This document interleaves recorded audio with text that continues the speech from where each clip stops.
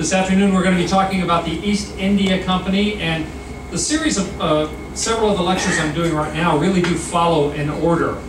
This morning I talked about the spice routes and why everyone was so interested in getting to this part of the world in order to access not only the spices but Chinese silks and a lot of other things.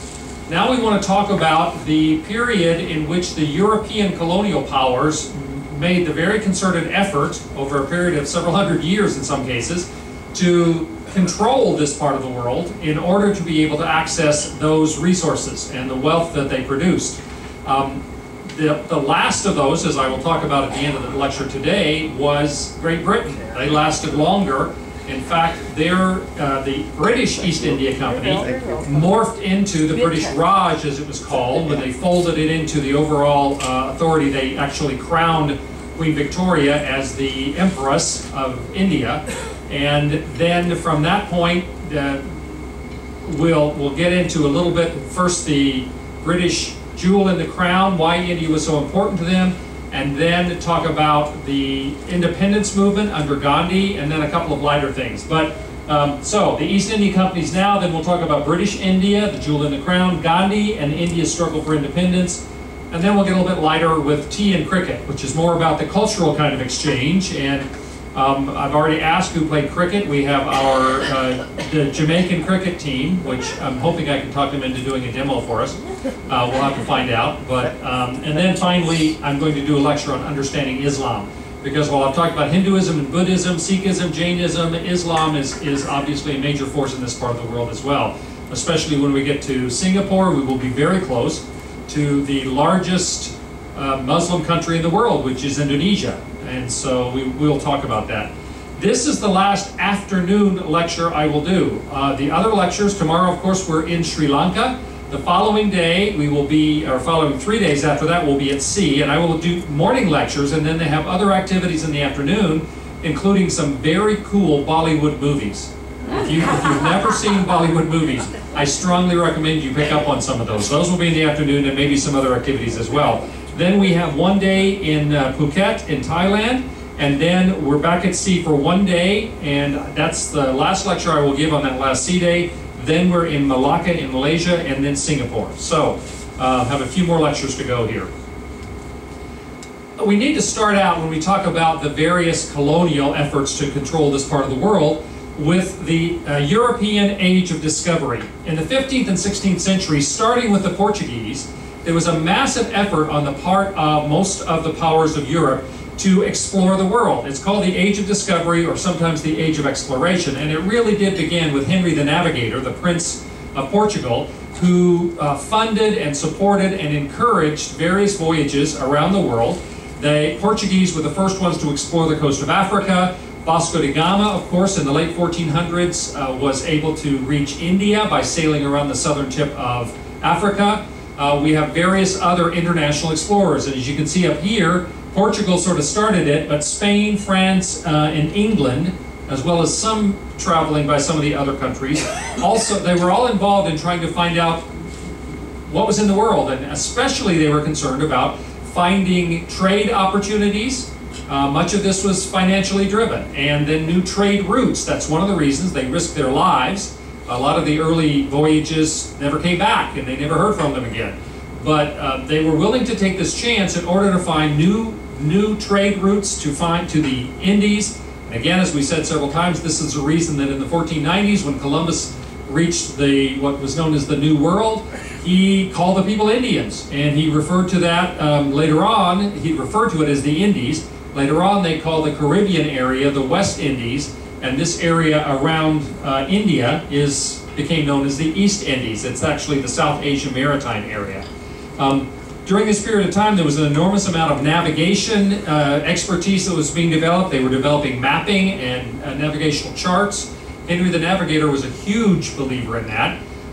Interestingly, earlier on, the Vikings had already determined ways in which you could sail in open waters, but it took a while for the Portuguese to really develop those capabilities later. And an interesting thing, this chart here represents what's called the treaties of Tordesillas and Saragossa, within a few months of when Columbus came back from his voyage, the Portuguese and the Spanish decided there's a whole lot more out there than we realized, and we want it to be ours. So they, in order to have kind of a neutral determination, they went to the most powerful person in Europe, who was the Pope. It just so happened that the Pope at that time, Alexander VI, was Spanish-born. And so in 1494, he declared that there would be a boundary line that would divide the territories that Spain and Portugal, at that time the two great naval powers, would have control of. What he said, the Cape Verde Islands here in the Atlantic, he said that 100 leagues, about 330 miles, to the west of the Cape Verde Islands would be a meridian, and that anything on the west side of that would belong to Spain, and anything on the east side of that would belong to Portugal. Obviously, he was fudging for the Spanish, although at that time they did not know how much was out here. They hadn't been there yet. Well, think for a second about the very idea that European powers would be deciding what the whole rest of the world parts belong to them. There was an inherent sense of superiority, that anybody who's out there can't be as sophisticated as us, so clearly we're superior beings, and so when we get there, it'll belong to us. The only exception that the Pope made in the Treaty of Tordesillas is that if there was any Christian rulers of any of these lands, then the Christian rulers could keep their lands. Otherwise, it would belong to Portugal and Spain. Well, King John II in Portugal was pretty upset about this, because he figured that that wasn't, that was kind of cheating. So he went to Ferdinand and Isabella. That's the Ferdinand and Isabella that had funded Columbus's voyages, and said, this isn't going to be, it doesn't sound good to us here, but if we take that line and we run it to the other side of the world, you guys are going to be left out completely almost. That all of this is going to belong to us in Portugal. So why don't we move this line over a little bit? They agreed to move it over, and you'll notice that when they moved it over, it catches this part of South America. Do you know what that is? Brazil. What language do they speak in Brazil? Portuguese. What language do they speak in the rest of South America? Spanish. Boy, I got you guys in the palm of my hand. The reason for that is that Portugal and Spain kept to this treaty, this agreement. And so it was actually a Portuguese sailor, Pedro Alfonso Cabral, that discovered the coast of Brazil, and so in 1500, and so they settled here with the agreement of the Spanish and of the Pope, and ended up taking over the entire country of Brazil. The entire rest of it was to Spain. And of course, North America was known as New Spain for a while. A lot of people got in on that after a while. But when they drew the line over here, that meant that any of the areas, the Pacific areas, the islands, far north, that would be in the control of Spain. And that left the whole Indian Ocean to Portugal by the agreement. What that led to was the world's first global empire, and it was Portugal. Most people have no clue that the first global empire was Portuguese. The Portuguese controlled not only Brazil, the Cape Verde Islands, a number of other islands in the North Atlantic, but also sections of Africa where they had explored the coast of Africa, both the west coast and east coast. They planted colonies in Goa, in Cochin, where we just were. Remember the Dutch palace? And we listened to the guide, and he said, okay, this was built by the Portuguese. And some of the people in our group said, then why is it called the Dutch Palace? Well, because the Portuguese were there first, and the Dutch came later and took over the palace and expanded it. But these were all Portuguese colonies. Bombay had a colony, the Goa especially, very late, Macau, Malacca, where we're going to be, even Nagasaki in Japan. All of these were colonies of Portugal. In fact, Portugal not only was the first global empire, it's the longest lasting global empire. They did not finally give independence to East Timor until 2002. So part of the Portuguese empire in the South Asia continued until 2002. Portugal probably would have continued as a major power except for several events. In 1755, they had the earthquake in Lisbon, which is one of the worst earthquakes in history in terms of devastation. It happened in the sea, not far from Lisbon. First, the city was hit by the earthquake, buildings fell, fires started, everybody fleeing the fires and the falling buildings fled down to the waterfront, and then a major tsunami comes in, and thousands and thousands of people died. The city was almost completely destroyed, had to be rebuilt entirely. Then, 40 years later, 45 years later, we have the Napoleonic Wars, and of course Napoleon invaded Portugal, who was an ally of Britain. Portugal suffered greatly under that. Then into the 19th century, they had a series of civil wars. In 1822, they ended up losing Brazil, which was their primary colony and a very important source for them. Brazil was to Portugal what India became to Britain. And so at that point, the Portuguese Empire pretty much folded up.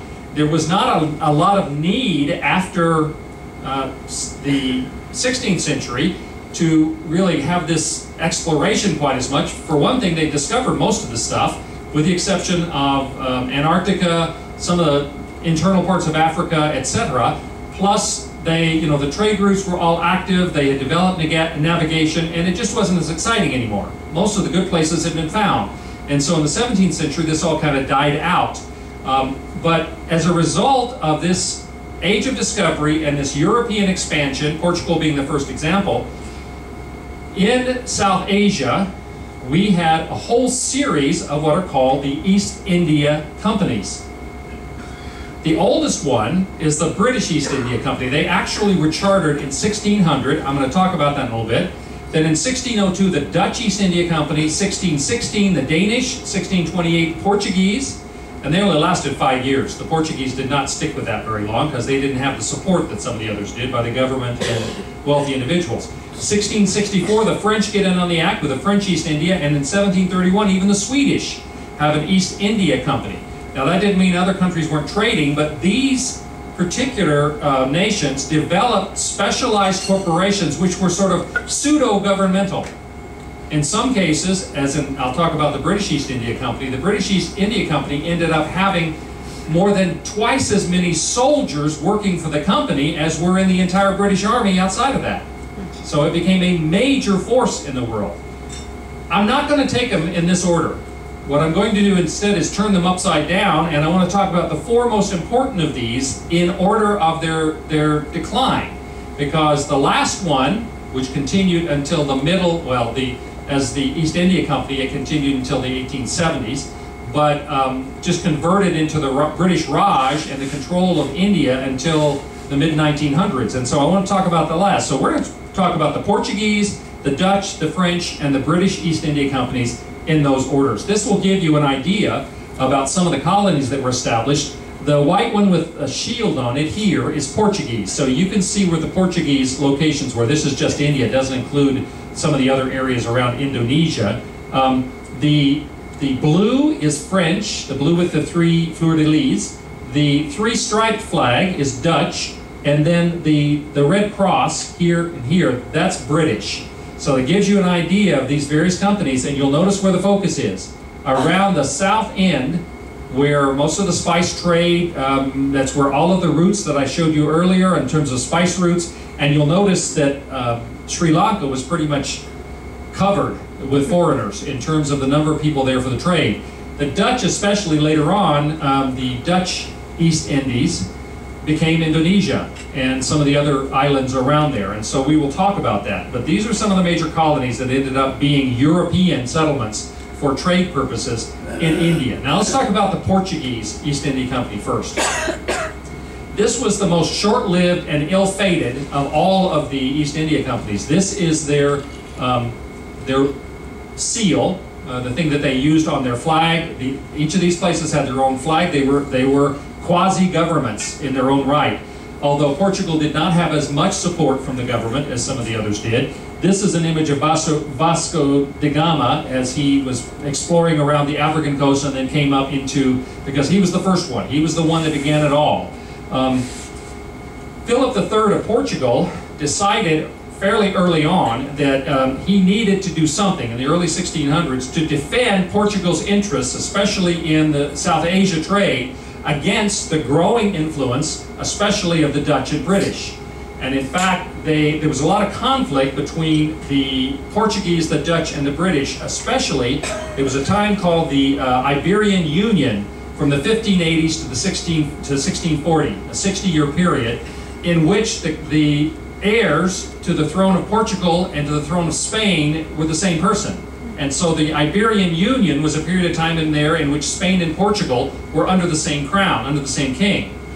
Well, Portugal already had a global empire. Spain was probably they had the greatest navy up to that point, up until 1588. But initially, the Dutch and the British considered themselves at war with the Iberian Union, the Portuguese and the Spanish. There was a lot of trade going on. In fact, in Portugal, the king did give a royal monopoly. He set up this East India Company, and he had a monopoly on coral, pepper, cinnamon, ebony, cowrie shells, other spices. In fact, the company that he set up, the Royal East India Company of Portugal, had a right to identify other items that they could claim a monopoly on. They also had a right, under the crown of the Iberian Union, Portugal and Spain, to seize British or Dutch ships and to claim their cargo as their own, with the spoils. Just 20% of it had to go to the crown. So 20% of any of the ship's value that they captured had to go to the crown. The Portuguese guaranteed to any investors in their activities a 4% return per year, and that wasn't all that attractive. The Dutch East Indies Company, as I'll tell you in a few minutes, they produced an 18% return for all of their investors every year for over 200 years.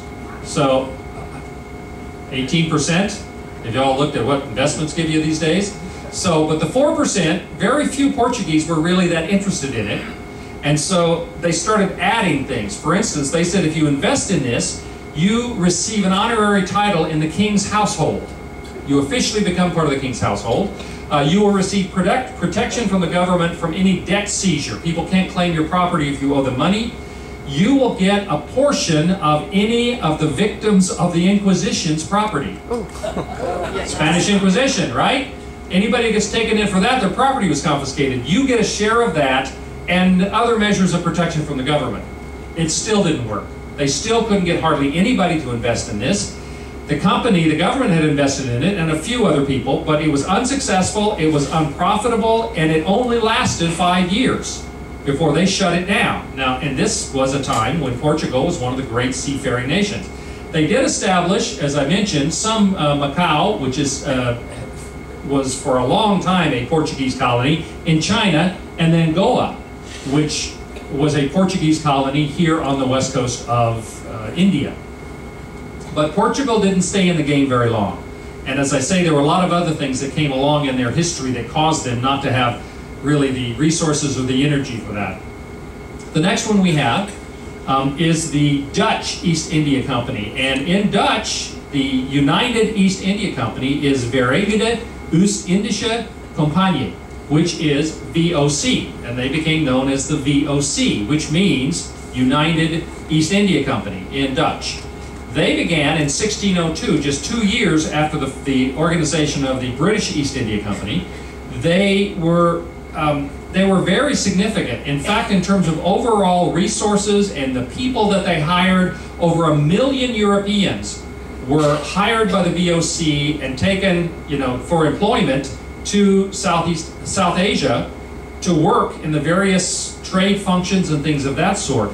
It's often said that the VOC the Dutch East India Company was the first multinational corporation, the first example of economically driven globalization.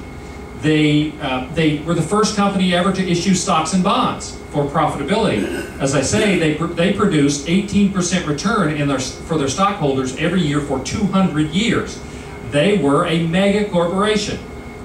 In fact, I saw one chart that compared the value of Apple computers and Microsoft and Google, etc., with the Dutch East India Company. The Dutch East India Company was something like 10 times as valuable in terms of their overall value as a company to Apple computers. They were an extraordinary powerhouse. They were licensed by the government. They were sort of an economic arm of the government of the Netherlands, and the government had given them the authority to wage war, to imprison and execute convicts, to negotiate individual treaties, to issue its own money. They printed coins and printed paper money, or pressed coins and printed paper money, and they could establish colonies wherever they wanted. They were a leader in corporate-led globalization, as I said. The government of the Netherlands really looked to them as being sort of an extension of the government. They were a military, political, economic complex.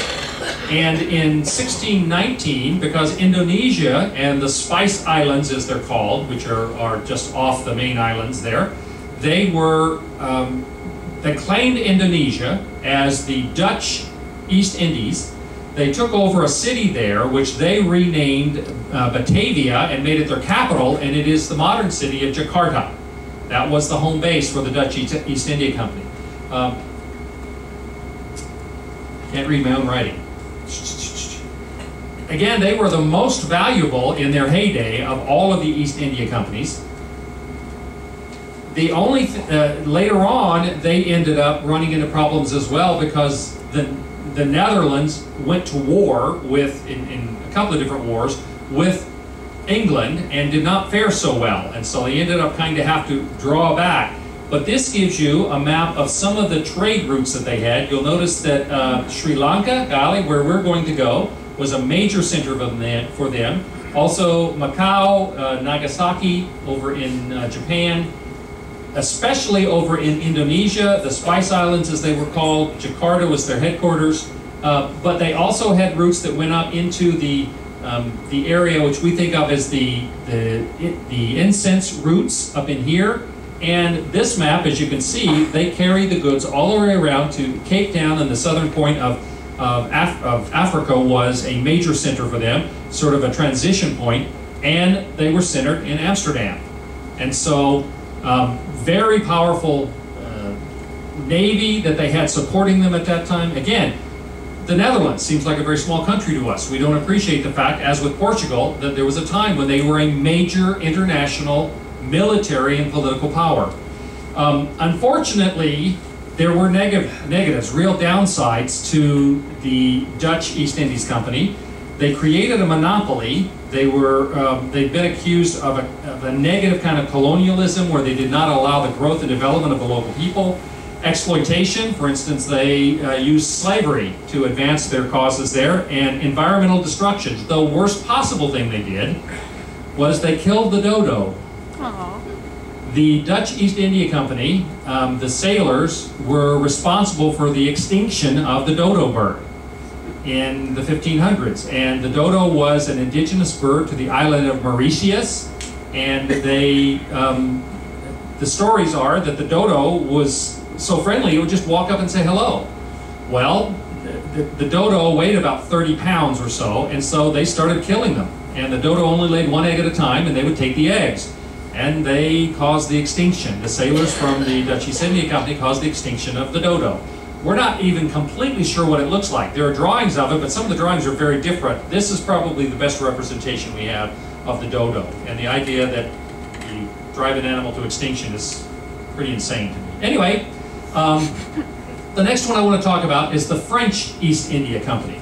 The French East India Company started in 1664, so it was about 64 years behind the British East India Company, and it was primarily formed in order to provide competition with the British. I don't know if you've ever noticed, the British and the French don't always get along. Well, the French saw the British taking advantage of all of this international trade opportunity, and they weren't going to have that. So they created the French East India Company, and the French King Henry IV gave them a 15-year monopoly to develop the trade routes and things like that. Well, they were pursuing trade, and there was a lot of conflict. You know, as I say, the Dutch especially was fighting against the French and the British, so there was a lot of that kind of problem. But then finally, I talked about the Mughal Empire, right? The Muslim empire that was involved in the last of the great empires in India. Well, when the Mughal Empire started declining, France decided to get involved not just in trade, but also politically. They started trying to control the political events in the vacuum that was created with the fall of the Mughals. The Mughals were defeated by a group called the Marathas, which were from further south. they're the ones that further south that the Mughals couldn't defeat, and that's why they didn't control the southern tip. While the Mughals, while they defeated, or the Marathas, while they defeated the Mughals, they weren't really, there was still a vacuum there, and so in 1741 the French start getting very aggressive to try to control politically the area left by the vacuum from the Mughal fall, and they got aggressive not only with Indians, but with the British. When they started pushing the British decided to push back. And there was the head of, or the military head of the British East India Company at that time was a guy named Robert Clive. You ever heard of Clive of India? Anybody? Never heard of Clive of India? Okay, anybody? Yes, okay. Anybody from a British background or with British education would know Clive of India. He was a major leader. Well, he defeated the French in a series of battles and pretty much drove them out. They did maintain some centers on the east coast, which is not the more valuable coast of India. In fact, the Pondicherry and Chandernagore, they maintained until the 1950s as being French outposts. But for the most part, they got pushed out of it, and after Robert Clive sort of kicked them around the subcontinent, they were not financially successful. They finally were abolished in 1769, but again, the French posts that they maintained on the East Coast continued until the 1950s. So they still had a presence there, but those were not the real prime locations because they were not the spice centers. It's the west coast of India, the Malabar coast, where we have just been, Cochin, that was really important. In 1785, after they'd been out of business for about 16 years, they tried to reconstitute it because they still saw some potential in this part of the world. But unfortunately, they were just a few years away from the French Revolution. And while the king in 1785 declared again a monopoly for the crown to get back into this area, after just 5 years in 1790, the French Revolution had taken over, and they declared there would be no monopoly because part of the principles of the French Revolution was equality. And so everybody had an opportunity to go and take advantage of this. It didn't really, that didn't work out, and in 1794, the French East India Company was officially done away with, okay? Now we come to the big boy in the block. This is the British East India Company. It was the first one to be formed in 1600, although it didn't get its legs under itself until for a while.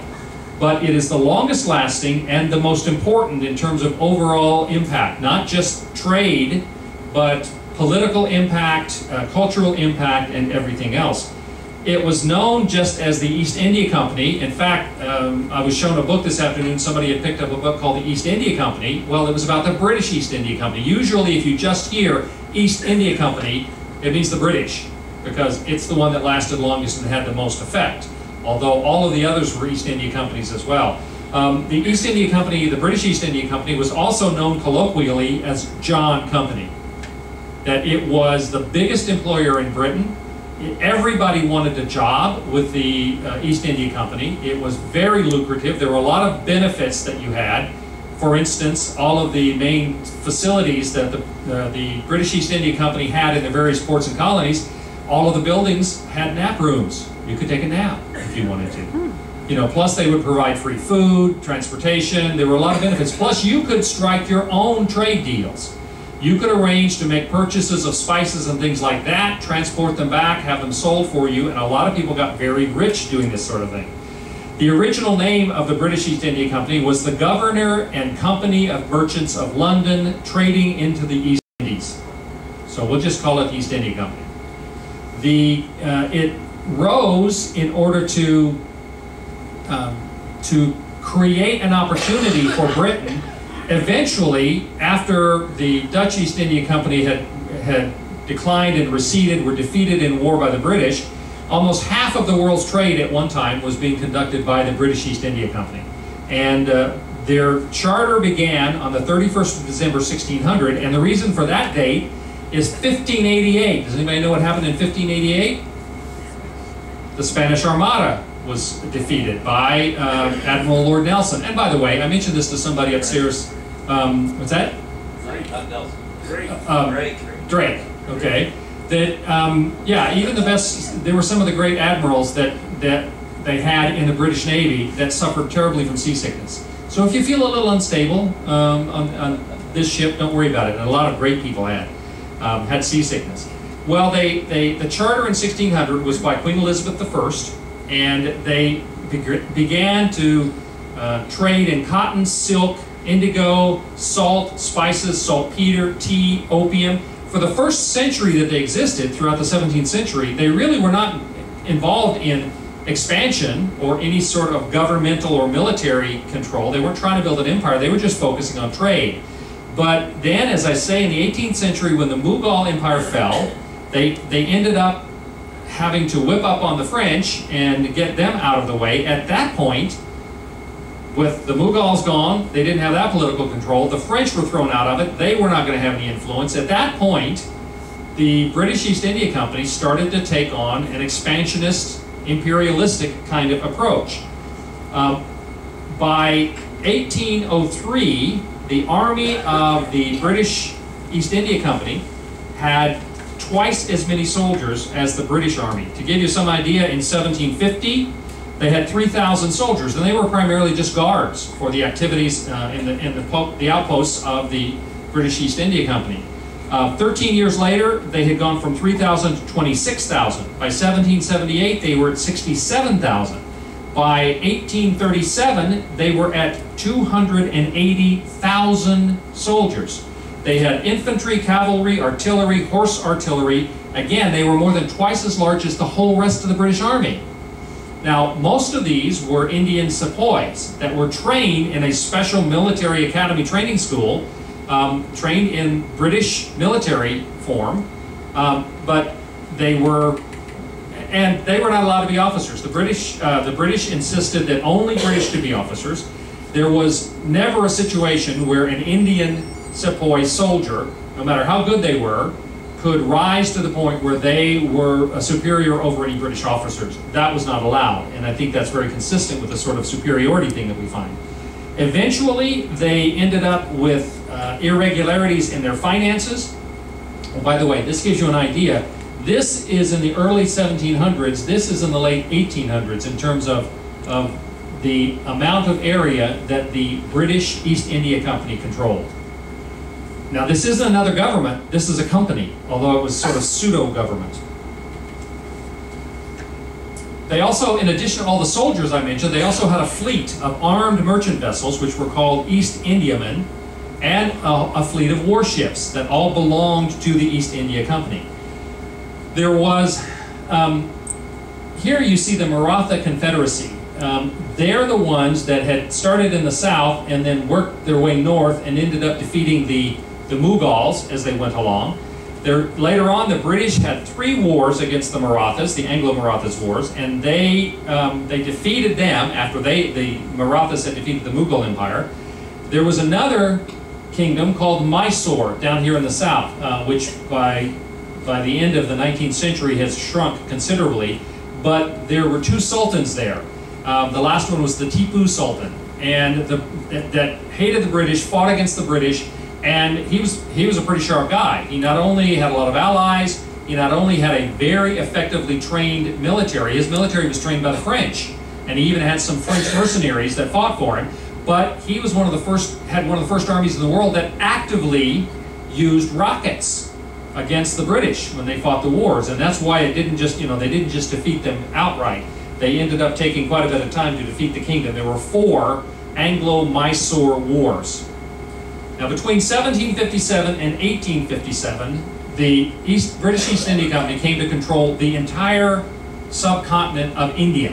Over further Burma and areas there, Sri Lanka or Ceylon is what it's called at that time, and further up into Baluchistan and up into what is the corner of modern-day Afghanistan. In 1820, there was a massive cholera epidemic. Lest we think it was all, light and roses for these British soldiers. There was an 1820 cholera epidemic in which 10,000 British officers died. A lot of Indians died as well. But they said that in the 75 years between 1760 and 1834, only 10% of the officers, British officers, of the East India Company survived to sail home again. Only 10%. 90% of them died in India. Now, in 1773, and this is one of the real dark spots, in 1773, the British had set up a monopoly on growing opium in India for sale in China. And it was very lucrative. In fact, the amount of money the British were paying for tea was pretty much offset by the amount of money they were making from selling opium in China. Well, the Chinese recognized the damage this was doing, and they outlawed opium. Well, at that point, the East India Company started selling the opium to Indian smugglers with the understanding that they could only sell it in China. And so there was a period of time, a period of about 40 years, in which Indian opium smugglers, supported by the British East India Company, were taking opium into China. By 1838, they were smuggling 1,400 tons of opium a year. At that point, the Chinese decided they had to take stiffer action, and so they declared that anyone who was caught smuggling opium would suffer the death penalty. In response to that, the smugglers were not wanting to smuggle then, and so that was cutting into the income for the East India Company. So the British launched 2 opium wars against China to force them to allow the import of opium. In 1839 to 42 and 1856 to 60. As if that weren't bad enough, there were a number of famines that occurred during this same period of time in India. And a primary reason for these famines, there were 3 major famines. The primary reason for the famines is because the people were not growing grain because the British were forcing them to grow opium. You can't survive on opium. And so it even led to famines in India. And the British got what they wanted. The government of China ended up finally agreeing to let the opium in, but what happened then is, because it was then now available, it wasn't having to be bought illegally, the price dropped so significantly that it was no longer as profitable to have India grow opium, and they started shipping opium in from Turkey and other places where it was less expensive. And so India got out of the opium growing business at that point. They're not a major source for opium anymore, as some other countries are, but it was not the brightest light in the British history. We then have a major rebellion occurs in India in 1857, and it was primarily the Indian sepoys, the Indian soldiers who worked for the British East India Company. And the reason, there was a lot of dissatisfaction, but the primary reason for this is fascinating. In the mid-1850s, the British introduced a new kind of rifle cartridge. If you've ever watched any of the movies where, from that time period, they were muzzle-loaded guns, but they introduced a single cartridge that was in paper. And the soldier would bite off the bullet from the paper. There was gunpowder in it. He would pour the gunpowder down the barrel, push the paper in there and ramrod that down, and then spit the bullet into the barrel and ramrod that down. Well, to keep it from getting wet, because gunpowder doesn't work so well when it's wet, they used grease on these paper cartridges. They were greased cartridges. Well, the word got out. All of the Mysore Indian soldiers of the British East India Company were either Hindus or Muslims. The Hindus got the word that they had used fat from cows to grease these cartridges. The Muslims the rumor went around that they had used the fat of pigs to grease these cartridges. Well, when the British introduced these, the Muslims were not going to bite this off and use it, and you had to bite it off to make it work, because they thought that it was pig fat. And the Hindus wouldn't do it because they thought it was cow fat, and the cow is sacred in Hindus. So 85% of the soldiers that were issued these cartridges refused them. And so the British arrested everyone that refused the cartridges and put them in jail, and that led to a massive uprising all the way across India. Well, it took them over a year, the British East India Company, to put down that rebellion. It's sometimes called the Sepoy Revolt or the Indian Rebellion of 1857. Once it was all over, and they had put down the rebellion pretty drastically in terms of the means that they used, the people in Britain, including the British government, blamed East India Company for the problem. They said, you handled this so poorly, it's your fault. And so they said, you're out of business. They formally, well, in 1858, the East India Company was taken over by other government officials. It still existed in a minor state because they were still providing, for instance, they were guarding St. Helena, you know, the place where the East India Company was guarding where Napoleon had been exiled to. And so there were a number of other minor functions. But in 1874, they officially closed out the British East India Company and forced them to pay out the value of the company to all of their investors. And then a great deal of it was taken over by the British government. So they officially came to an end in 1874. After all of this, the British were they were not wanting to lose India. And in order to figure out how to control it, that's why they created what was called the British Raj, where the Disraeli, the Prime Minister, announced to Queen Victoria she had now become the Empress of India. And so Raj is the Hindi word for king. But it was now a royal protectorate. And from that point, it goes on. I'm going to pick all of that up when I talk about the British, the jewel in the crown in British India. But in terms of a legacy from the East India Company, there was some positive things. Literacy increased. There was, although they had some famines, overall health care and some other things increased. But, and if, you know, for those who were part of the British Empire, it definitely stimulated the British Empire. The reason why the British were so reluctant to lose control in India is because it was so valuable as a colony. There was so much wealth coming out of there and so much influence. During the periods of time, this is why the British went to war to protect the Suez Canal, because that was their primary shortcut route to get to India.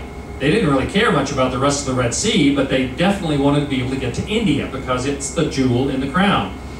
So it stimulated growth. In the armies of the British East India Company were later absorbed into the British Army, and they were used in Asia as needed. And it was a major factor in introducing English as one of the formal languages in Britain. But at the same time, oh, and by the way, they were the first one to record that orange-flavored tea that they drank in China, which led to the development of Earl Grey tea. Earl Grey, hot, right? So the East India Company introduced, another positive is they introduced a merit-based promotion system. Now, if you were Indian, you still couldn't get above a certain level, but rather than promote people based upon buying their commissions, which was the standard in the British Army, if you wanted to be an officer in the British Army, depending upon what rank you wanted, you paid for it. You didn't have to have any military training. You did not get promoted because you were worth it. You had to buy the position. Well, the East India Company introduced a merit-based appointment system, which later on was adopted by the British once they got rid of the purchasing your commissions. Problems were widespread corruption led to the real looting of resources and treasures from throughout India under this time.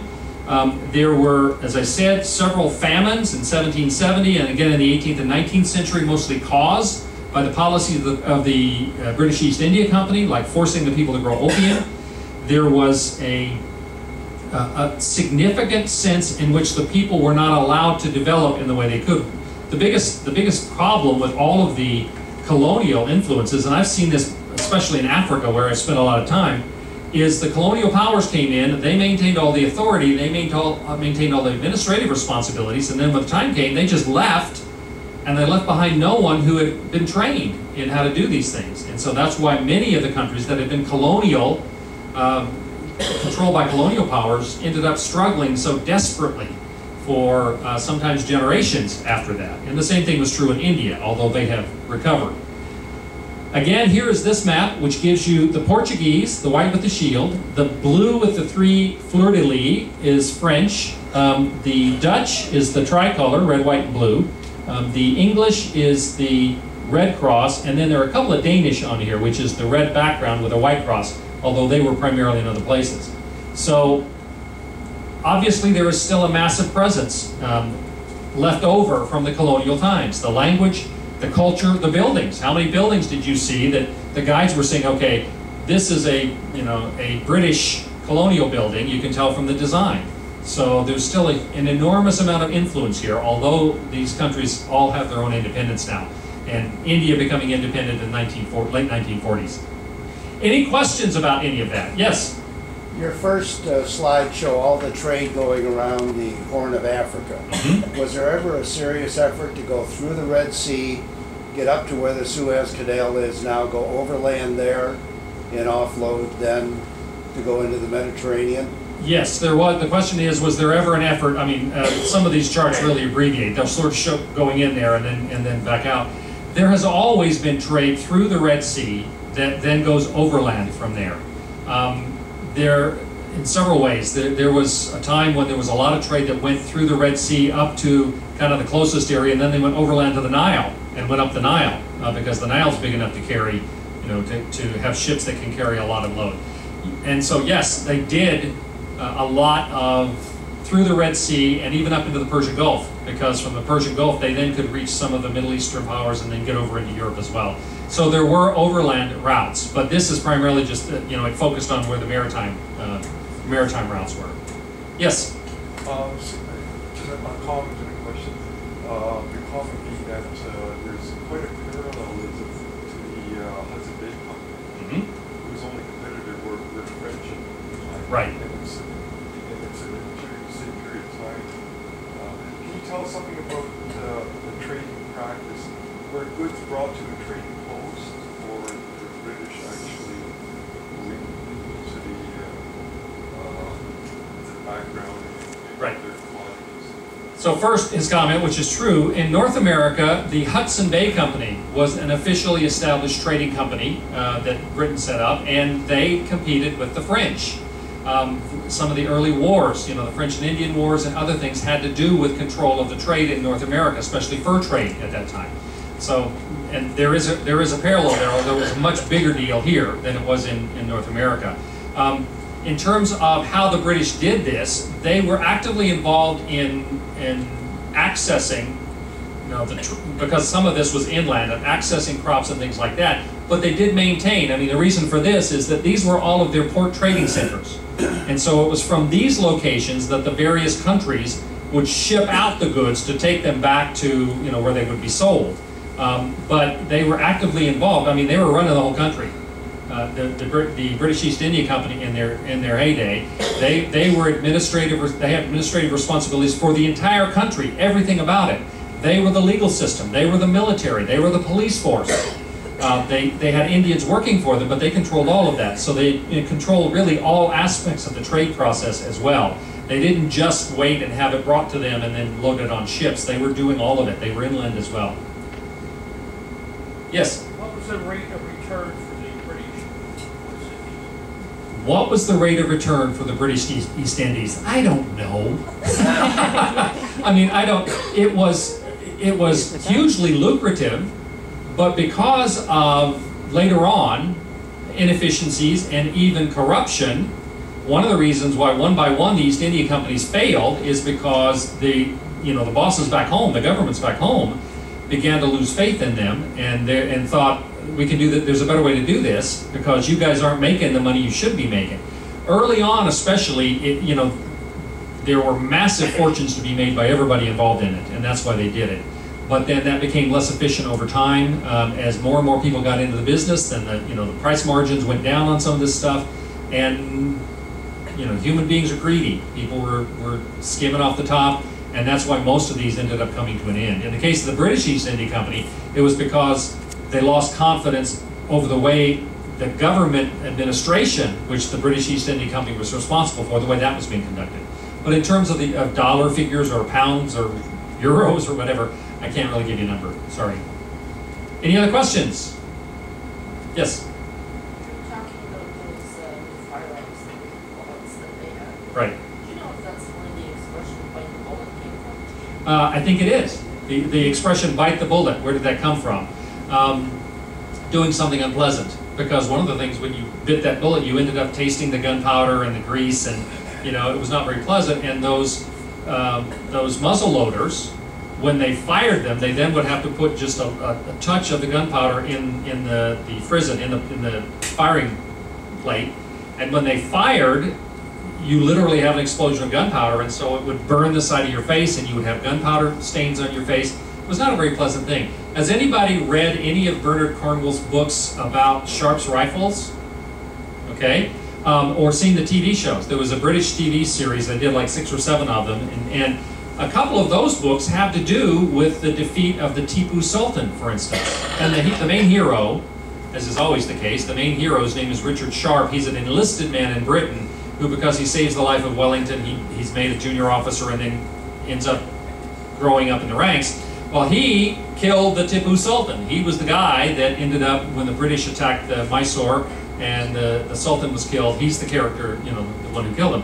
Anyway, if you like historical novels, and you can learn a lot from historical novels, unlike historical movies. Bernard Cornwell is a wonderful historian as well as being just a crackerjack writer. And so after his earliest books were the Napoleonic Wars, the Peninsular Campaign in Portugal and Spain. And so there are books on each of the major campaigns there. And then you can go back and read the books.